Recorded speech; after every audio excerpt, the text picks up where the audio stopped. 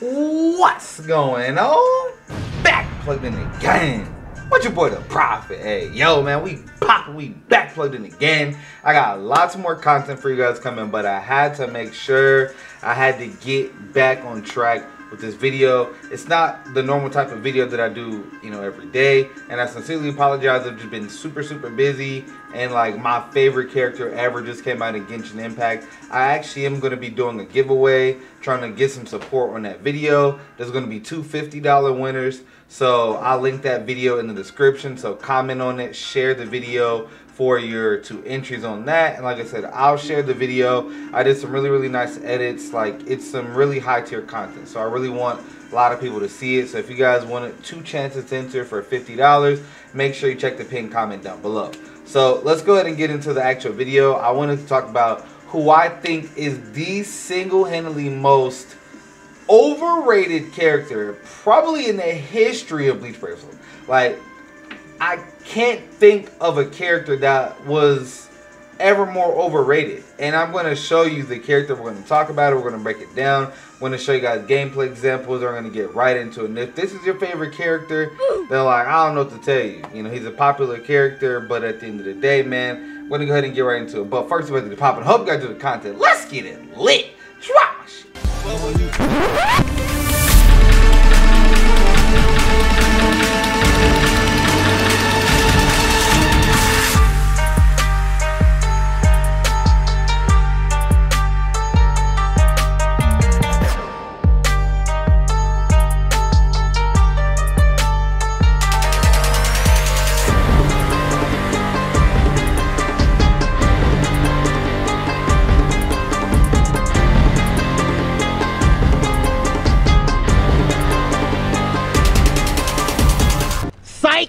That's the wrong back plugged in again.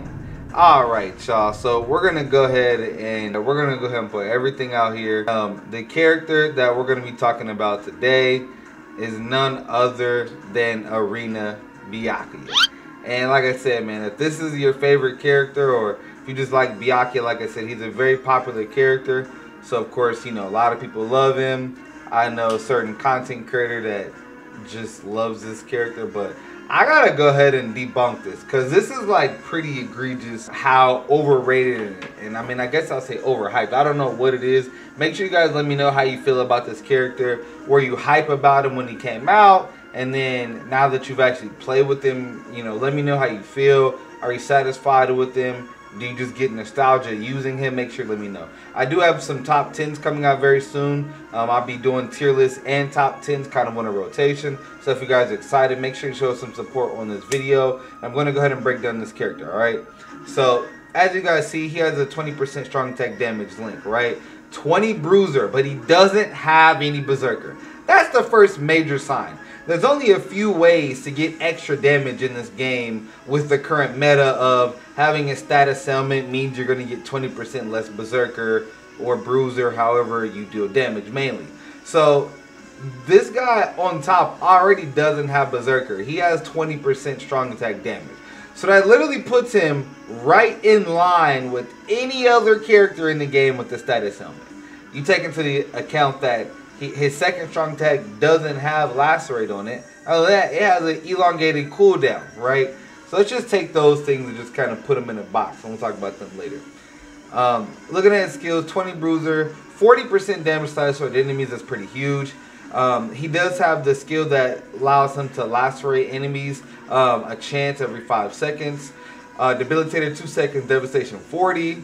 So that means his soul bomb is going to hit for an additional 40% on top of the devastation after the first hit, because they will be lacerated. Frenzy and Havoc, which Havoc is very important. I think that's another reason why he's overhyped, is because he has Havoc with all this stuff. People just assume he's going to be great. Poise, which is pretty good, better for Arena. Sprinter +1, and he has recharge in his kit, right? So let's just take a look at his strong attack, shall we? This man not only has a range collision for strong attack, which there's like 2 types of range collision that are decent. The 40 mag and the 60 magnification are pretty decent. He has the 18% stinky winky magnification. This is the worst first strong attack in the entire game. If you think there's a strong attack worse than this 18% magnification range collision, you tell me in the comment section and you tell me why. Because if I miss something, I'll be sure to be corrected, you know. But this is the most garbage first strong attack in the game, alright? In actual practice, how this character stacks up to other characters with similar builds. Like, mind you, I understand that my Byakuya is not max link slotted, but neither of these two characters who are link slotted are, you know, have on color links. So none of them get any additional stats. Like, you guys see that all their gear is the exact same. It's the exact same. There's no difference, right? Badge, bait, pill. All three of them. There's no difference, right? Alright, we're going to make sure we do single soul ticket runs, okay? And then we're just going to do this, right? And they all have sad SAR, so it's not like they have like shitty links. Like, they all have good, you know, good stuff, right? So we're going to go ahead and start this off. Use his first. He actually killed 2 waves of enemies. That's actually kind of surprising. This isn't, I mean, this first room isn't looking too bad. I'm not even going to lie. I'm not even going to lie. But herein lays the problem. Is aside from like the first room, you're forced to use this mediocre first strong attack all the time. And with the range collision, you're constantly going to be cleaning up enemies that, you know, your strong attack should have already damaged and should have already hit. So, alright, I had to reset there just to kind of keep all the gameplays uniform. I will bomb in this room because that makes sense according to cooldowns. We got an extra stage, so I'll make sure to just use the first strong attack.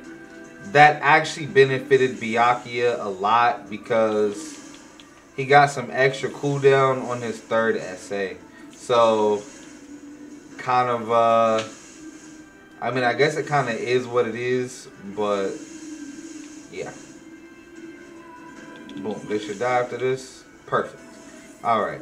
Yeah, so we did get kind of, you know, kind of a nice little buffer window. Drop the soul bomb here.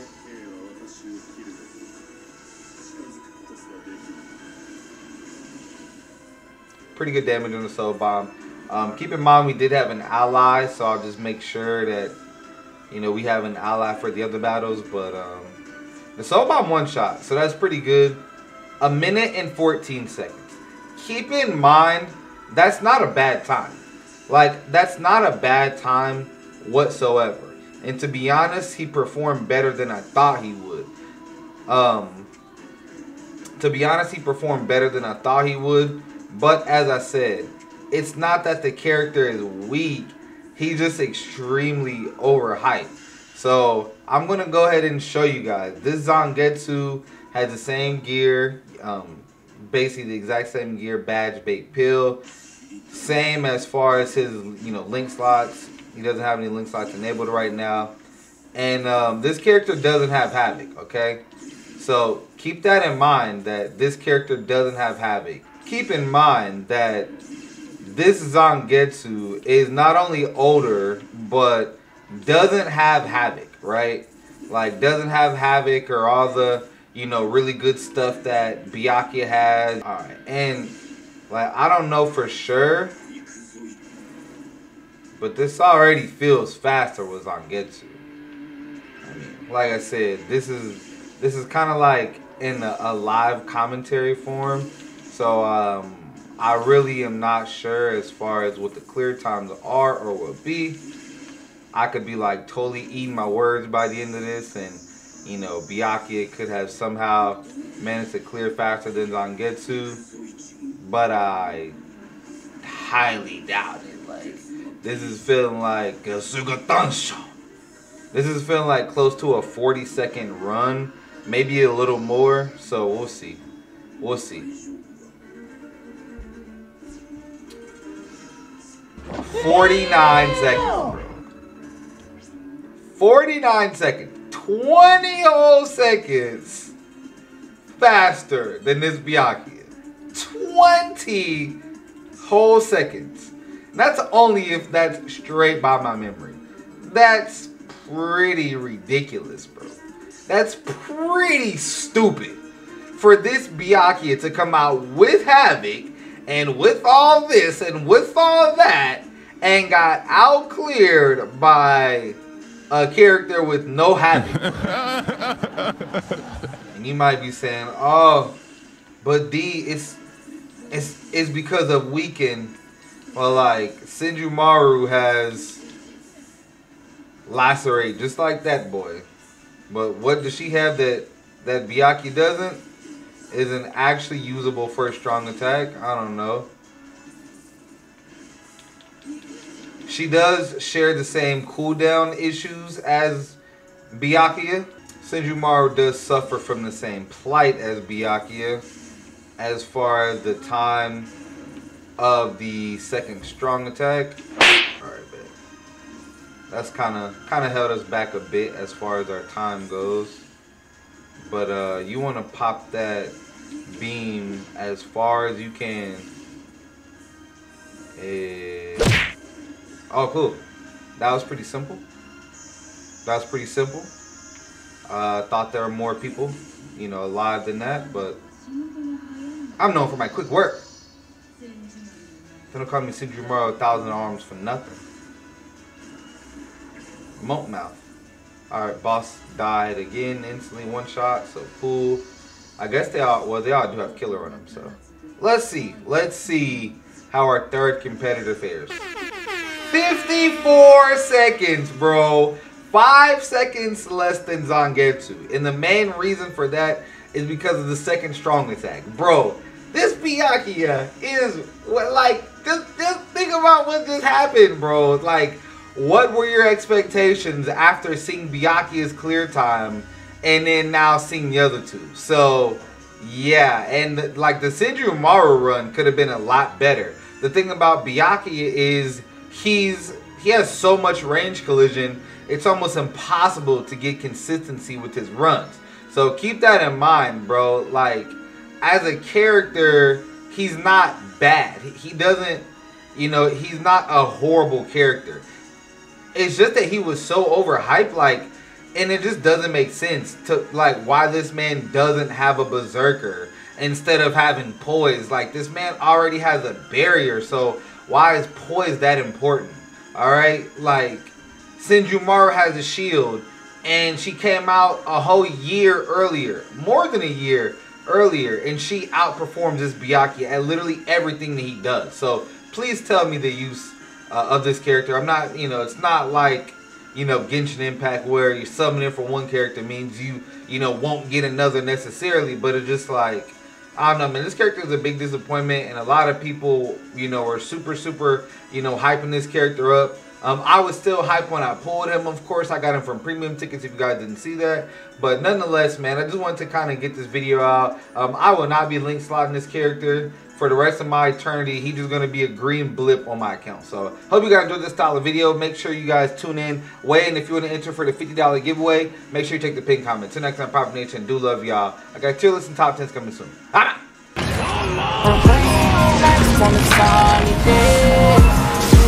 Myself, I'll make a way. All them people done doubted me.